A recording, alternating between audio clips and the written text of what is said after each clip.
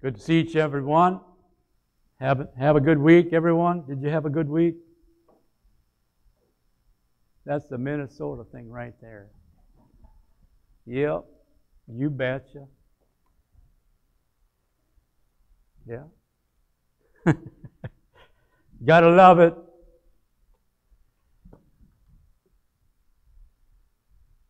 One of our leaders, he says, "This is how I am. I'm excited. This is how I am when I'm excited." A true Minnesotan. What is it about it? They say deep waters, or calm waters run deep.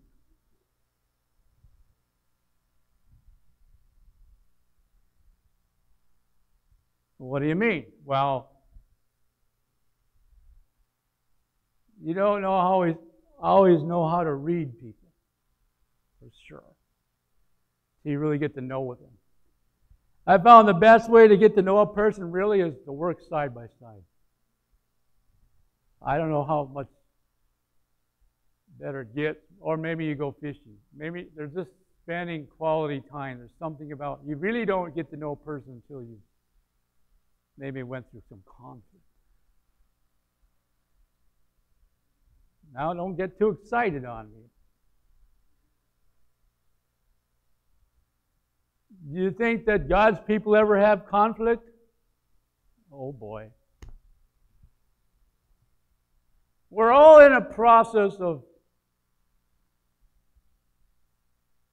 if we come to Jesus, for some of us we started young, for some of us we started later, for as long as you started somewhere. That's what's the most important thing. And Hebrews is going to bring us down to this. We're in the 10th chapter today. But by the time we get to the 12th chapter, it talks about a race, and it's not a race to win. Oh, I won first place. It's not about that. It's about finishing. It's about staying the course. Not how you started in the race, it's how you finished. That's life. Our life is like a race.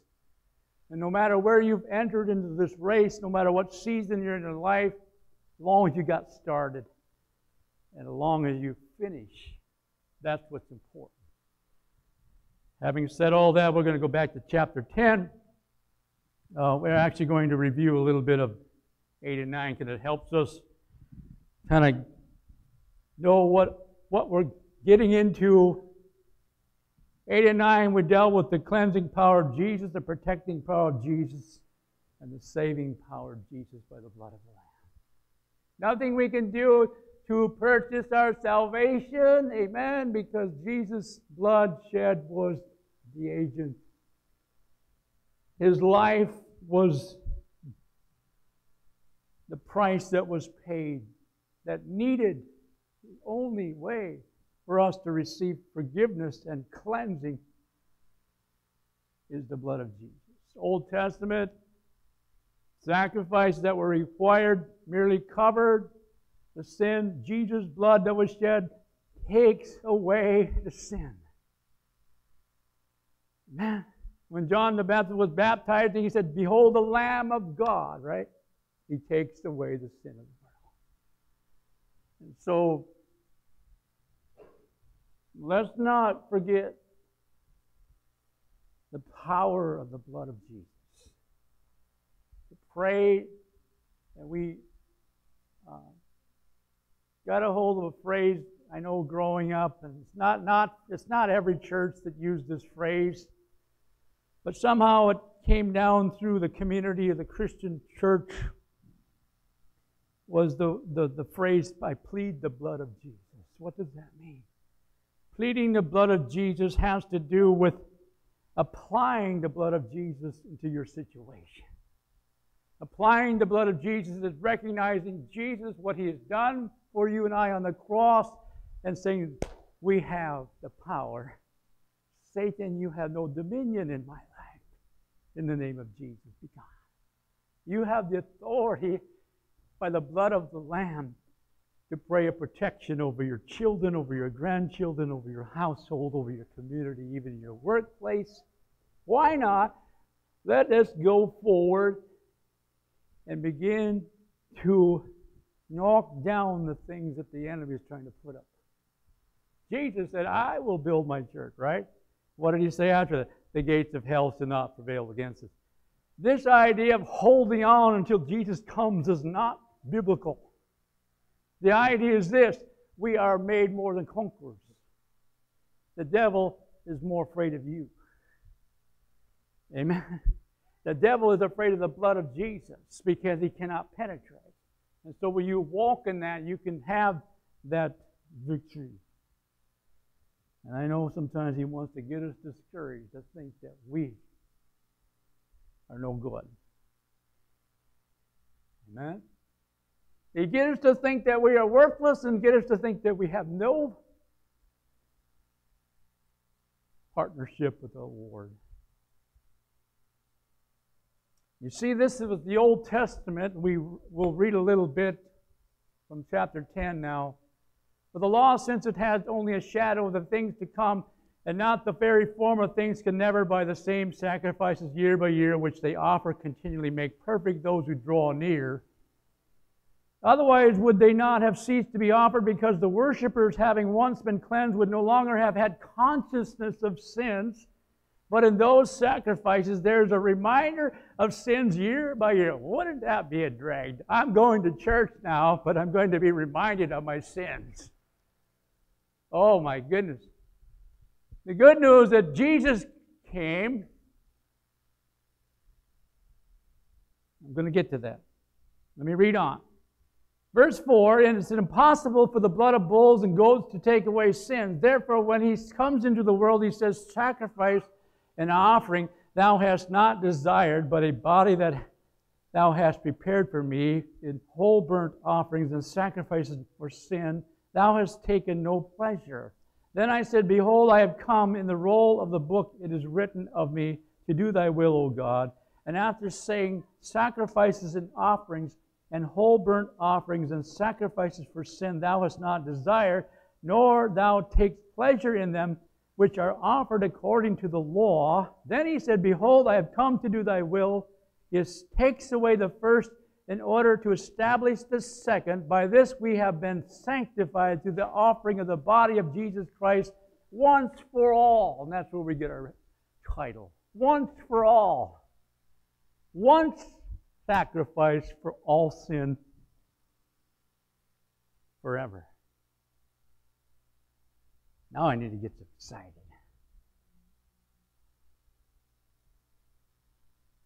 I wish I could say that everything in this life was permanent, but it's not. I don't even know if I want everything in this life to be permanent. Why do you say that? Well, because in this life you will have trouble, right? There's enough trouble. But heaven is a place without trouble because God is there. And where God is, there is real life and truth. God comes to save. Satan comes to destroy. He is working overtime these days. He knows his time is short. The Bible says that Satan will be put away for a season at the end time. He will be put in a pit and held for 1,000 years.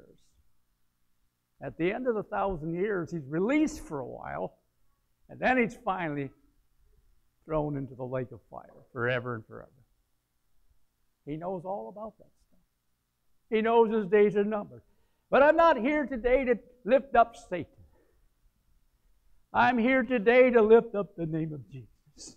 Because where Jesus is, that's where we want to be. What Jesus is up to, that's what we want to be a part of. What is Jesus up to today? Because he shed his blood, because he gave his life, he has given us a life of eternity. And eternity starts now. Hello? Eternity starts at the moment you come in connection and your faith begin to connect with the Lord Jesus and you begin to believe. Now, wherever that's happened, some of us know the place and some of us, we grew into it. Some of us were just, maybe it was an invitation. But wherever you've started, as long as you've got started. And so number one, as we read on from the text, and we skip down to verse 19 after we read these verses up to 12. Since therefore, he loves the writer of Hebrews loves the word therefore. Right? We see it so many times. Therefore, brethren, we have confidence to enter the holy place of by the blood of Jesus. Notice that. The confidence, number one in our message, confidence comes through the blood of Jesus. Confidence comes because of the cross and resurrection of Christ. Hebrews 4:16, just a few chapters back in the book of Hebrews, invites us to come, draw near with what?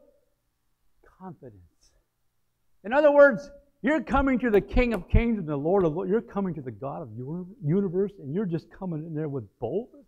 He invites us. Why? Because we have the blood of Jesus. And you are protected, and you may receive mercy and help of time of need. Now, what was it about the new church?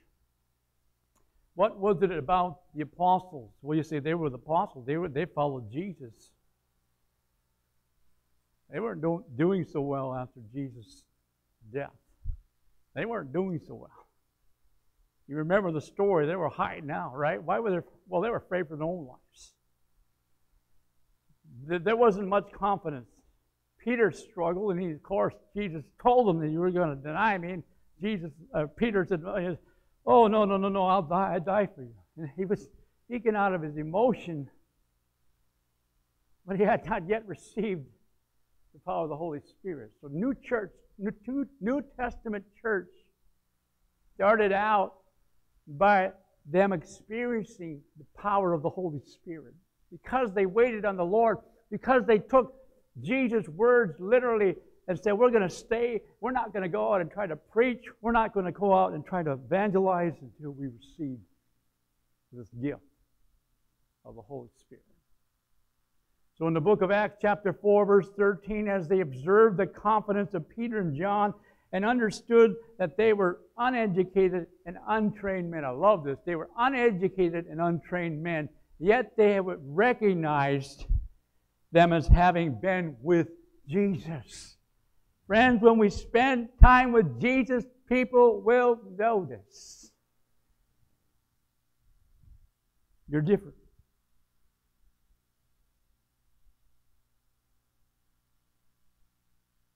You're able to have self-control more. You're able to live more at peace. You're able to have more joy. You're able to do what the natural man, so to speak, as the Scripture declares, in the natural we are not able to accomplish anything.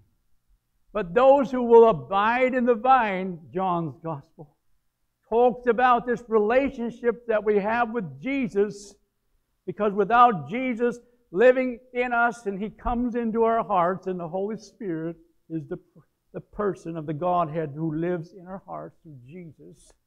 And we dwell together and we communicate together, and He's living through you. How many want Jesus to live through you? You want Jesus to be with you when you walk out of this place today, and you want Jesus to walk with you when you go into your home, and you need Jesus when you go to your workplace. And that's the way it's meant to be.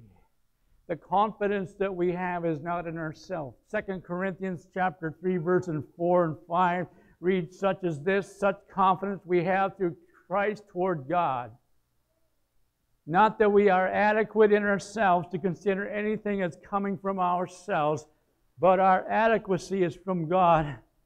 And we know this for sure, that without God, we fall flat on our face. When I try to do it in my own strength, When I try to take it into my own hands, I can only make things worse. But if I will let the Lord Jesus Christ be my God and say, I humble myself before you, Lord. If you will lead me, help me to follow you. If you're putting it in my heart to say something, may I have the boldness to say it, the confidence to speak it out. I was not very confident growing up. A shy kid, just terrified to give a speech in school. I mean, terrified. My first speech lasted about 15 seconds. We're supposed to go a minute or two. I mean, I felt my face burning. It was red. I was embarrassed. This was miserable. That was me in about 7th, 8th grade. This shyness kind of goes with my nature. But there was a moment when God helped me. Number one, when He came into my heart as a boy. But it wasn't until the power of the Holy Spirit came on me on a youth service at my home church in Aiken. And many of the young people were up at the altar praying. And they were getting touched by God. And I was afraid to go up because I didn't want, that's really radical. But then there was one of the leaders of the young people. As soon as I made one step, he was like, drug me. And they all piled on praying for this shy kid. Well, let me just say that little by little, God has helped me overcome shyness. Because I know I can't do what He called me to do unless the Lord is with me. And so I figure it's this way. In my weakness, Paul said, He is made strong. In your weakness, He is made strong. Maybe you're not as strong in some areas as you'd like to be. But you can rest assurance if you will call upon the Lord, I believe you can have the gifts of the Holy Spirit in operation. Where there are 9 of them, there are 9 gifts. Have you ever heard of them? 9 gifts of the Holy Spirit: wisdom, knowledge, miracles, speaking in tongues, interpreting tongues. There's 9 gifts. And how would you like to have all 9 of them? I don't know if that's what God wants, but at least the one that you need at the time you need it. Have you ever needed the gift of wisdom? Of course, I'm sure you have. Have you ever needed the courage to step out of your comfort zone? You're not used. This is whoa. This doesn't feel easy. But God, the Holy Spirit, is so good that He starts with you where you're at. And He wins you over little by little. He never forces you. He never tries to embarrass you. But He brings you to a place where He turns your heart around. And this is exactly what was going on in Old Testament days. They would bring their sacrifices basically out of duty, and their hearts were getting colder and further away from God. As long as they felt, well, we got our sins covered for the year, oh, we got the whole rest of the year to go whatever. The Word, what does it say? This covenant is a new covenant. This covenant that He's making is going to be a relationship with Jesus. And now you're not going to only just know what's right and wrong, you're going to want to do what's right. Because your heart is in the right place. And this, may I say, is the core issue in our world. Our whole world has a heart problem. What is it? Without God, our heart cannot be what He's intended. We can't even make it a step. But thanks be to God. Remember reading in Romans, Paul was describing the struggle that was going on in Romans chapter 6 or 7. He's describing he knew what was right to do, but he was having trouble finding the strength to do it. And he went on to talk about the law and the weaknesses of the law. And then he goes on into chapter 8. Now there's no more condemnation for those who are in Christ. Christ has set us free from the law of sin. What is it? The law of sin and death. Death physically is in our world because of sin. We know that. But also, if we choose to sin, we can have a separation from God until we deal with the sin.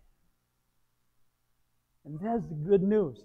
You mean to tell me, even though I sin over and over again, God still loves me? Yeah. You mean to tell me, if I fall down in this race, that if I get up again, He's going to help me again? Yeah. You mean I have to forgive my brother 7 times 7 and 70, on and on? Yeah. Because Jesus has done that for you and I. And He will continue to do it as long as you turn the heart. You can go on your own way for a while. You can pretend that things are going to go great, and all of a sudden, bam. You realize where you need to go back. And that's a good thing, because the Holy Spirit doesn't give up. And so we pray, Lord, help us. One of the things that's so important is that we run back to God. Run to God instead of run away from God. And He's there, our confidence. You know how Satan works? Is this way. To get us to think we're not good enough to go back to God. He's got us. He's got us by condemnation. Gets us to think, well, you're just an embarrassment. You're just making a fool out of yourself. He'll tell us all kinds of things. And we've got to turn our hearts toward the Lord. We've got to be in the Word, don't we? Because this Word is basically a sword that helps us cut our way through this life. Psalm 3, verse 25, 26, do not be afraid of sudden fear, nor the onslaught of the wicked when it comes. You know how the enemy works? He wants to put fear in your heart. Fear from going to the Lord. Fear what others think. Well, the Lord will be your confidence in this psalm and keep your foot from being caught. Secondly, a confession of our hope, verse 23.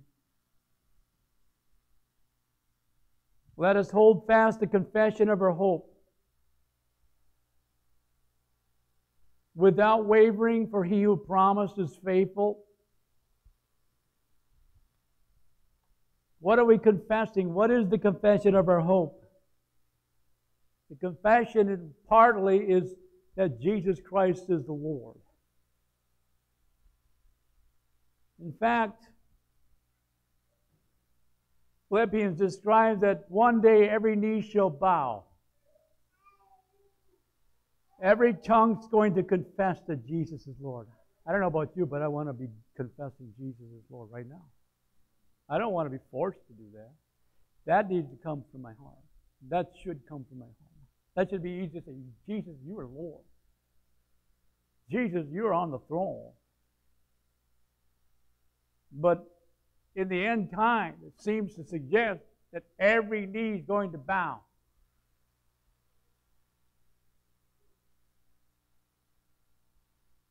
I want to take you to a few verses in 1 John. It has to do with spiritual, I guess we call it spiritual battle. And we know that there's a spiritual battle. How many know there's a spiritual battle going on in heavily right now? First John, that little book is full of truth. In chapter 4, John says this, "Beloved, do not believe every spirit." Now listen, this is powerful because we live in a spiritual world. But not every spirit is from God. Right? Not every spirit's good. So, beloved, do not believe every spirit, but test the spirits. So how do we test the spirits? To see whether they are from God. Because many false prophets have gone into the world. By this you know the Spirit of God. Every spirit that confesses that Jesus Christ has come in the flesh is from God. That's powerful. Every spirit that does not confess Jesus is not from God. And this is the spirit of the Antichrist, of which you have heard that is coming, and now it is already in the world. A lot of folks would maybe try to figure out, who's the Antichrist? Who's the Antichrist? I'm not looking for the Antichrist. I mean, I'm skeptical of people who think they figured it out. I get a little skeptical, but I think there's a spirit of Antichrist in the world. What does that mean? There is opposition against Jesus Christ. Period. Because when we stand in the name of the Lord, the enemy is threatened. Right? If he has to give up any territory, he retaliates. And so we have to learn to watch a so-called prophet, a preacher, a teacher. We have to compare what he's saying to the written Word of God. If it doesn't line up, we have reason to say, wait a minute. God would never contradict himself or confuse. But we're living in days where there's so much you can get information. I'm just saying this. You can't believe everything we see on the gadgets. Just pray through it. And I think, to be informed is good, but sometimes if that becomes all that we want is information, we start to get confused. What is the Lord saying? I'm just saying this for my own sake. I need quite a bit of quiet time. I'm just built that way because I need to know that you, Lord. And it wasn't until Moses stepped and God got his attention by the burning bush, but God didn't speak to Moses. His tension was there. It's interesting. And so the church needs to know who their hope is. When you confess Jesus Christ as your Lord, that opens up the heavens and declares Him ruler. Another one of my friends said this, Satan can't read your mind, so now you need to talk out loud and declare the things of God. How good is that? Declare Scripture, because when Satan hears that, he's okay. I'll try another day. Confession of your hope. What did Paul mean when he spoke through Romans? When he was dealing with salvation, he said these verses, Romans 10, 9, and 10. They're very popular in the church when it comes to salvation, but it says this, if you confess with your mouth Jesus is Lord, this is Romans 10, 9, and believe in your heart. Notice how confession with your mouth and belief in your heart go together. It's not merely just an intellectual thing, well, I confess you're Lord. But no, I mean it with all my... I believe what you've done for me on the cross. I thank you. And I confess you as Lord. God raised him from the dead, you shall be saved. That's God's promise. That's God's word. If you confess with your mouth Jesus is Lord, believe in your heart that God raised him from the dead. It's not only the death, it's the resurrection. It's the resurrection power that gives us the victory of our hope. That's why we can have hope if we die in this world. We live eternally with him. Good news, isn't it? If this was all there was, this little lifespan, what a gloom and doom would it be? But many people in our world live with that mindset that just live now. They don't really have an assurance of any kind of life after. Or they're misled, or they're mistaught by many deceiving spirits. We can talk to Jesus anytime, day or night. We don't have to make an appointment, do we? How good is that? Day or night. We don't have to call up and make reservations to try to get in to talk to him. The Bible says he looks for a heart. His eyes move to and fro, looking for a heart who make it fit. He looks into your heart. He sees potential. He looks into your heart and sees there's one who's longing for me, who's looking for me. And he sets up circumstances. And he brings us to a place where we can meet him. And then we can know him. So as we go back to the book of Hebrews,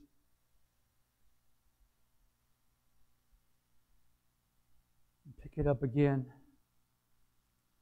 The verse or two that we read about, considering how, verse 24. I'll read verse 23. Let us hold fast the confession of our hope without wavering, for he who promises faithful. Let us consider how to stimulate one another to love and to good deeds. We love little kids. They're great. We love that you're here. So consider how to stimulate. There's one translation, I think King James, says, let's provoke one another. That's pretty strong. Provoke. Prod. What does that mean?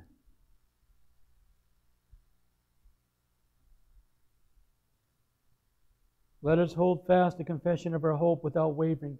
Because earlier in the text, earlier in the book of Hebrews, he warned against people that were drifting in their faith. They were casual about it. You know what happens if we're casual about our faith? We cool off a little bit. We become a little less in our witness. It becomes a little harder to pray. It becomes a little harder to have a good attitude. We struggle without Jesus. I know I do. And so, what is the answer to staying up? He answers it. Not forsaking our own assembling together. Verse 25. Notice how he says, as is the habit of some. So what he's saying, he's speaking to a group of people that he's been observing, that he's been a part of, and he's noticed that some have drifted. And he's calling them back to the relationship of the hope. And see, everyone here, verse 25, everyone understands and the need of encouraging or being encouraged. Everyone. Why is that even in the Bible? Because God knows we're going to need encouragement. God knew you From the day you were, even before you were formed, as Jeremiah talks about in chapter 1. I knew you and I've called you. Right? But he also knows that there's an enemy in this world that wants to destroy you. And he is there for you praying, as Jesus is our intercessor. And when you accepted him into your heart, does not mean that now all your problems just went away. That's not the gospel. The gospel is he saves you out of your sin, so now you can have him to walk in this world, in this earth. And you will have trouble, Jesus said. Let's not be misled. Well, we say, well, I must be doing something wrong. God must be mad at me. He's mad over you. He longs for you to enter in and say, I trust you. Even though I feel like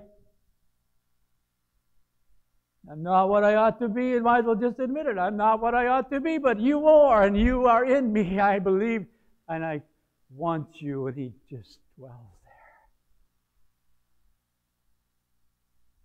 There's so many people. I heard this from my college pastoral professor. He'd say this from time to time. So many people in the church feel they're never good enough. He talked to that. He talked to the upcoming young pastors. Something stuck in college as one of those times. This same professor spoke at my home church. I think I helped get that set up. He spoke at a fellowship meeting. And I was young, 20s, 25-ish. Going to Bible school, thinking, well, Lord, I'm not sure. Afraid a little bit of what maybe God would call you. And he just looks at me and says, you'll be a pastor.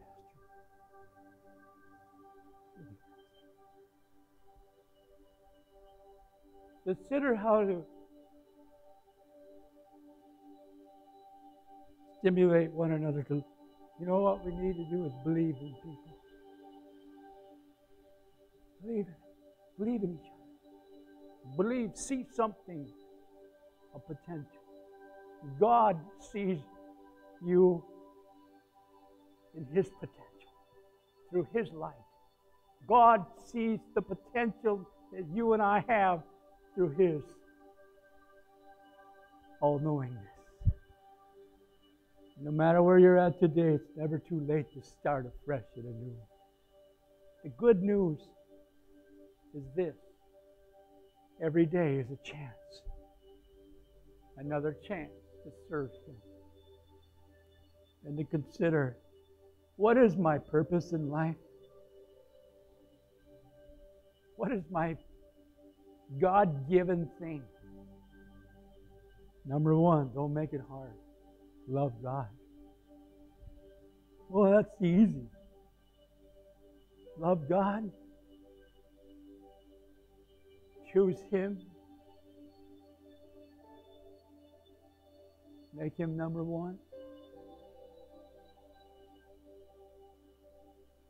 So that you can say, Lord, I mean it. Not only Savior, but Lord. He keeps coming back to this. Not what I can do, but what you can do through me. Not what I can do, not what I'm supposed to do for you, but what you're going to do through me. We get them reversed sometimes. What does Jesus want to do in your life? You can only. It will take the rest of your life. Sometimes we're still trying to figure out what we're supposed to do in our life. We can't mess it up too much if we say, God, I'm going to love you, and if that means I'll work there, I'll go there. I'll work with my hands. I'll do whatever it takes. As long as you call me to wherever it may be, I'm going to be there. And I'm going to get out of bed in the morning. Even sometimes I don't feel like it, and the body hurts and whatever. And the list is a mile long. I have to learn to put on the Lord Jesus and take Him with me into the world. This world is passing away. But there's a hope. There's an assurance that we can walk in confidence because we confess that Jesus Christ is Lord. And with His help, we can consider how to bring others with us. It's not about just you. And I end with one more verse. A little verse taken out of Philippians chapter 2. Do not merely look out for your own personal interest, but also for the interest of others. That's a skill, I think. Learning how to be interested in others, ask questions, be interested in what they do. Put yourself somewhere else. Because we want to win people. We want to notice when people are down. Notice why their countenance may be down. You know what? We're all going to have moments. So if we know a friend or if we have a family member and we notice they're down, but something should stir us to say, you know what? What's going on? What's going on in the church? The church needs to be a safe place. The church body should be a safe place. Where we can say, I need prayer here. I need your support. We've got some things going on. So we're going to come to a place right where you're at today, right every situation it may be. I know this, and I look back to the history of Scripture. And over, God has been faithful to Israel. And God will continue to be faithful to Israel. But there's also the Gentile race, which is you and I. We have become God's people. We have been adopted, Romans talks about. We are sons and daughters also. And we are to be praying for Israel, especially when we've heard news.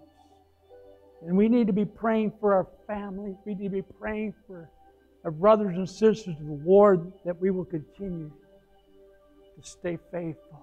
Finish strong, so to speak, in the race. This little song that come along here, I don't know, it's been a few years. I'm just getting to learn to know it. I've been number one song for a long time in the church, this little chorus. The goodness of God. And when we sing this, I want you to think how good God is. How good He's been to you. Think back maybe over your life, how good He has been with you.